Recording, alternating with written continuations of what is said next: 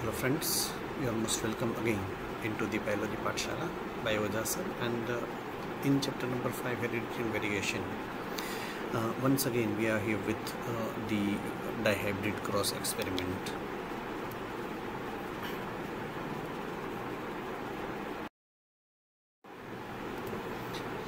Now, dihybrid cross is said to be dihybrid because it is dealing with the two different kind of the genes, and two genes are responsible for two different types of characteristic features.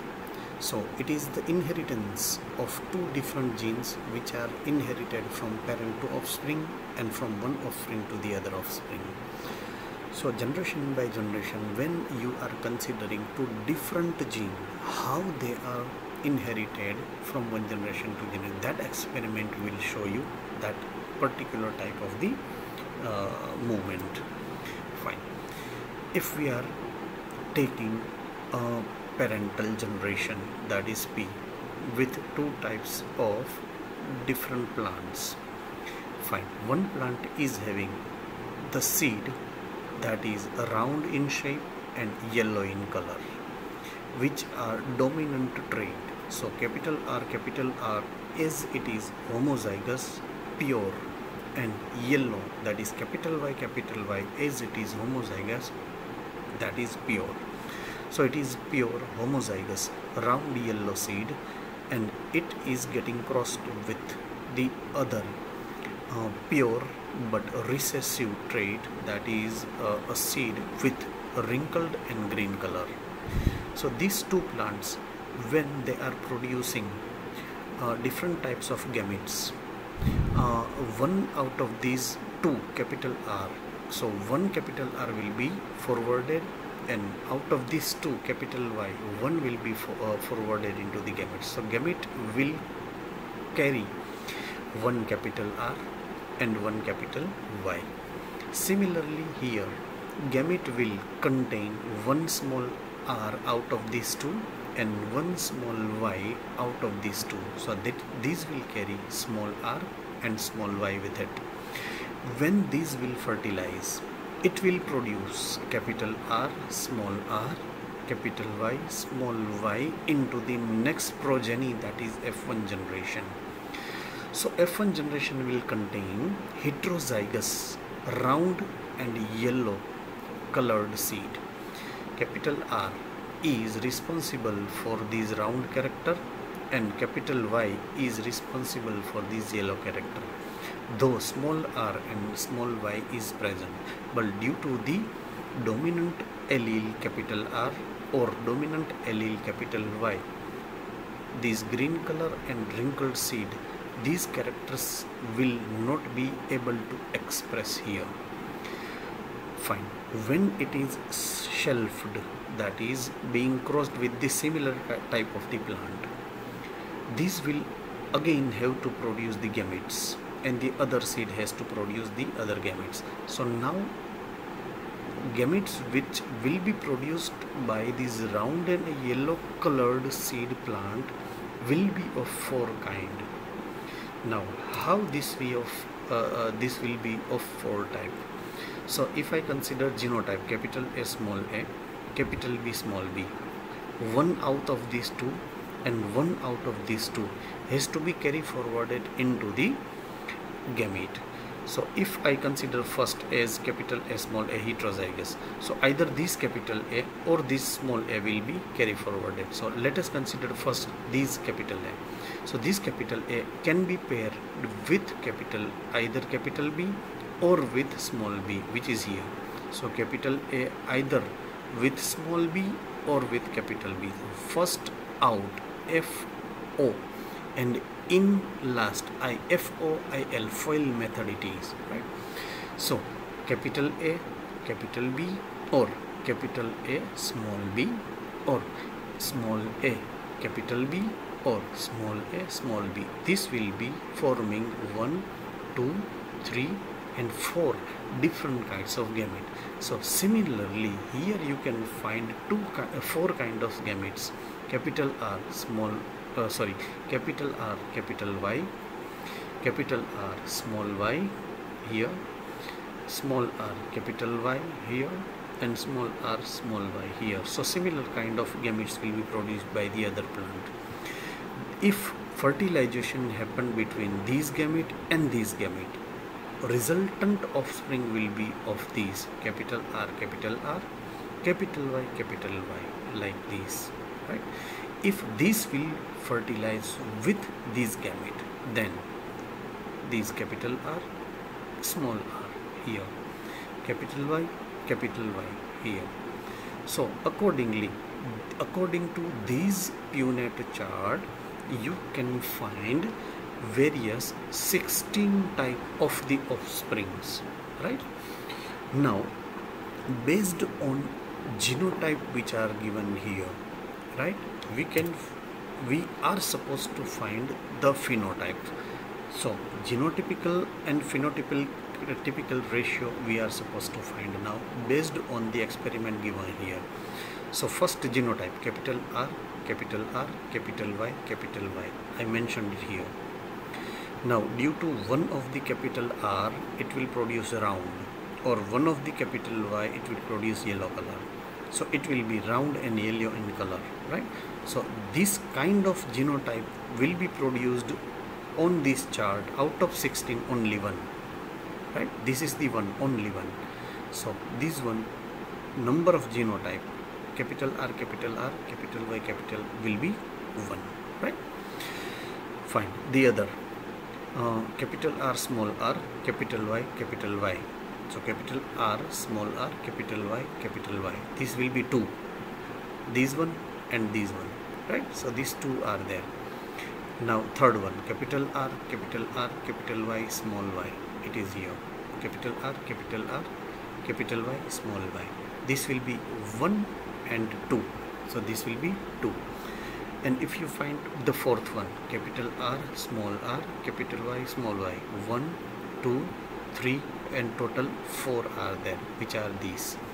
So total 1 plus 2 plus 2 plus 4, total number of offspring will be 9, which will carry round and yellow seeds. Out of 16, 9 will be carrying round and yellow seeds, right? So this is phenotype, this is genotype, this is number of genotype, and this is number of phenotype. Now accordingly, if I count small r, capital Y, which will be here, right? And small r, capital Y, small y, which is here. So 1:2 is the ratio. Total 3 plant will be carrying, right, wrinkled and yellow seeds. The other one here, capital R, small y, capital R, small y, 1, right? And capital R, small y, 1 and 1, 2, total 2. Here it is. So total number of 3 will be carrying round and green colored seeds, right? So 1:2. And the last one, small r, small y, only 1 out of these 16. So number of phenotype 9, 3, 3, 1. So round and yellow seeds here, these are 9 in number. Round and green colored, they are 3 in number. Wrinkled and yellow, these are 3 in number. And wrinkled green, that is 1 in number. So 9:3:3:1 is ratio of phenotype. It is also known as phenotypic ratio, 9:3:3:1. Similarly, if I count genotypical ratio, it is said to be 1:2:2:4, 1:2, 1:2:1. That will be the genotypical ratio of the same inheritance of the 2 genes crossover. So if you take any of the 2 different types of gene, and if you follow this experiment, you'll find the similar type of result either for the genotype or for the phenotype. There must be no change into the ratio, right?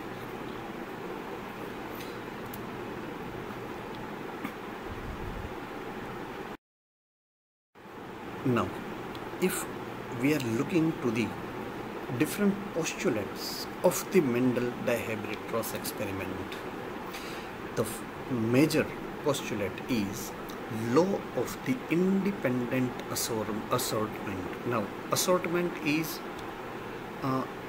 assorting one gene and assorting the other, right?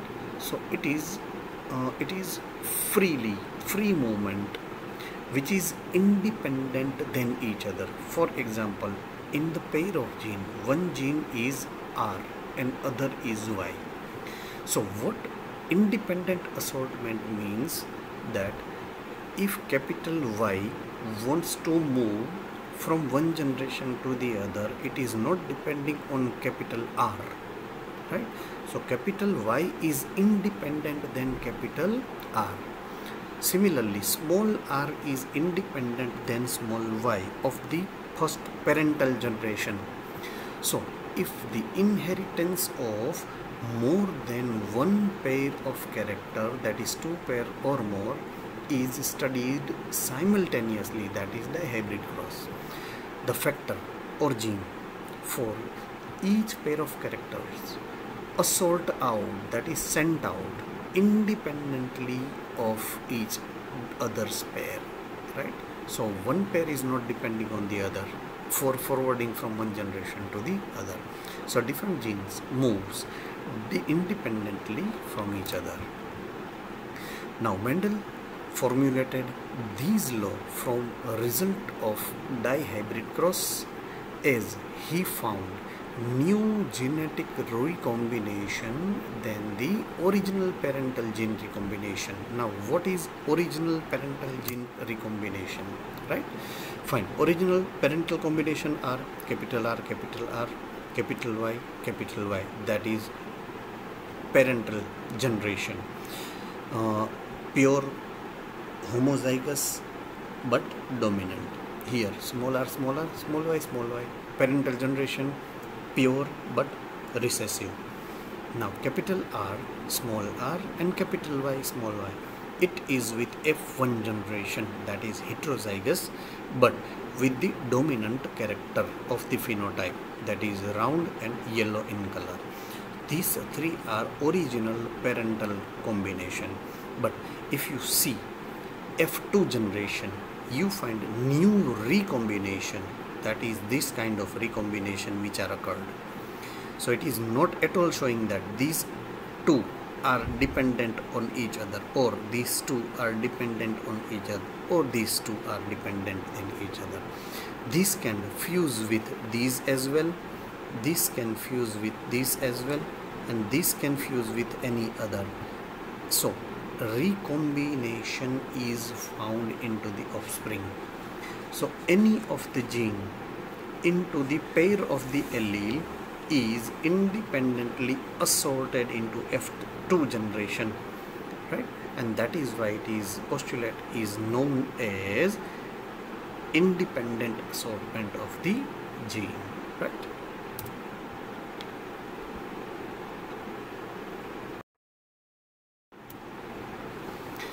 Now let us consider the exception on the dihybrid cross. Total number of exception is 4th. So polygenic inheritance, right? It is the name of the exceptional case. Fine. When the expression of any trait is generally regulated by 2 or more genes, right? It is called the polygenic inheritance, because in general the trait is regulated only by one gene, one trait, but here more than one gene and one trait. So poly matlab more than one genic genes, more than one genes are regulating the character or inheritance of the one character, one phenotype, right? Now when complexity of expression of trait is very high, not high, if high then it will be multiple allele, but if it is very high then it is polygenic inheritance. In that case this can be possible. The example of the polygenic inheritance is the skin color of human, which will be regulated by three genes, three independent genes: gene A, gene B, gene C. All of them are carrying two alleles, right? So capital A small a, capital B small b, capital C small c. If homozygous pure, capital A, capital A, capital B, and capital C small c. Capital C, capital C. If pure homozygous but recessive, small a, small b, small c, small c, right? If you see tri-hybrid cross experiment based on this fact, these three genes, here small a, small b, small c, recessive, pure homozygous, right? This will produce pure white in color, which are found in European continent people, right? Capital A, capital B, capital C, pure homozygous and dominant character. This is recessive character, this is dominant character. Produce very dark color, which is found into Negro type of the population. So this capital A, this capital B, or this capital C is responsible for the production of melanin. These are very active, and very active. So very actively producing melanin, that is why it is dark. Less active, not active but inactive, that's why unable to produce melanin, that is why very complex, very light in color, right? When this will produce gamete, small a, small b, small c will be into the gamete. This will produce gamete, capital A, capital B, capital C. When it fuses, it will produce capital A, capital B, capital C, small c, F1 generation. Ready? When it will be self-crossed with the same F1 generation, it will produce many, because this will produce 8 different kind of egg, and this will produce 8 different kind of sperm, that is zygote. Capital A, capital B, capital C, right? Capital A, capital B, small c. 2. Capital A, small b, capital B, capital A, small b, small c, right? 3 more. Similarly, this way, 2 plus 2, 4 for capital A, same way 2 plus 2 for the small a. So 4 for small a, 4 for capital A. Total number of gamete produced are 8. So 8 gamete from here, 8 gamete from here. Total number of offspring will be produced 8 into 8, 64. 64 F1 generation type of offspring will be produced. Out of 64, 1 will be carrying original parental, these very light color. 1 will be carrying very dark color. Rest of all will be carrying new recombination, right? So that will produce different types of skin pigmentation. So that will be the most dominant one will be brown colored, right? But this will be brown colored, which will be Asian in nature. Asian subcontinent will found this kind of recombination, right? So 20 out of 64 will be that kind of. So more number of offspring will be produced into F2 generation of trihybrid will be this one into the skin color pigmentation. Fine. So this is the experiment showing the trihybrid cross as well, which is showing the polygenic inheritance. Fine. If we see now, if we see for the fifth exception, that is the second exception of the dihybrid cross, is pleiotropism. Fine. One gene regulates one trait at a time generally, but when one single gene is responsible for regulation of expression of 2 or more traits, so one gene, more trait. Generally it is one gene, one trait. Here it is one gene, many traits. So this phenomena is known as pleiotropism, and this gene is said to be pleiotropic gene. The example of pleiotropic gene is gene which is responsible for synthesis of starch granule, right, in pea plant. Now, the gene which is responsible is denoted as capital B, right, or small b. There are two types of allele. So capital B, it is actively synthesized large sized granule which will produce in turn round seed, right? So round seed is why round? Because of the large size granule of the starch which is responsibility of this pure capital B gene, right? So gene which is responsible for synthesis of starch granule is responsible for the round seeded characteristic. Now if we see wrinkled seed, small b, homozygous recessive, which is producing very small size of granule, but if you see capital B, small b, when heterozygosity is seen, it will synthesize medium size granule. So it is intermediate type of the expressions, right? So if these gene is responsible for produce 1, 2 and 3 different types of the traits add together. So this is also example of the incomplete dominance. Why? Because into the heterozygous capital B and small b, it produces intermediate type of expression, right? So expression of capital B as well and expression of small b as well, right? Bit large, bit small, so it is medium type of the size of the granule what we can find in heterozygous capital B and small b type of the expressions or genotype. So expression of the phenotype will be medium size granule, which is incomplete dominance as well. So this will denote two types of expression, incomplete dominant example as well and pleiotropism example as well, right? The other example is gene of sickle cell anemia. Pleiotropism, the other example is gene of the sickle cell anemia, which is HbS gene. Fine. The main effect of HbS gene is production of the anemia. It is producing the abnormality called anemia. But if you see, it can affect the other effects as well.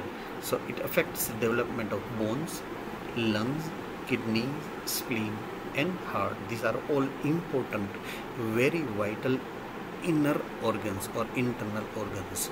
So it is having effect on the development of these all organs as well, right? So this is also one gene and many effect.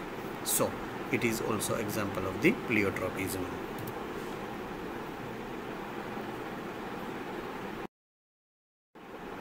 Fine.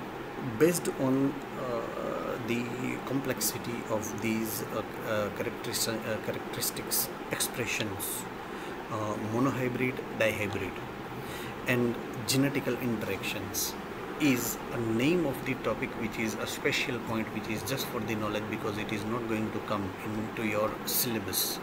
But somehow if into creation of the complexity, right, they can twist the question and ask these terms, genetical interaction. When one gene is interacting with the other, what kind of expression can be of phenotype? So genotype is genetical interaction and phenotype, it is the expression of that genetical interaction. Fine. So if we talk about genetical interaction, it is of two types. One is intergenetic, one is intragenetic, right? So within the gene, when expressions are followed, it's all intergenetic, and with two different type of gene when they are interacting, then it is intragenetic. So this is gene, single gene and alleles are interacting. This is two different genes and those alleles are interacting. The example of intergenetic interactions are incomplete dominance, codominance, multiple allele, and pleiotropism. What all we have already studied. Lethal gene, when two different types of allele fuse together and both are recessive and express such a way that it produces such toxic substances which is killing the object or killing the organism, it is called lethal genes, right?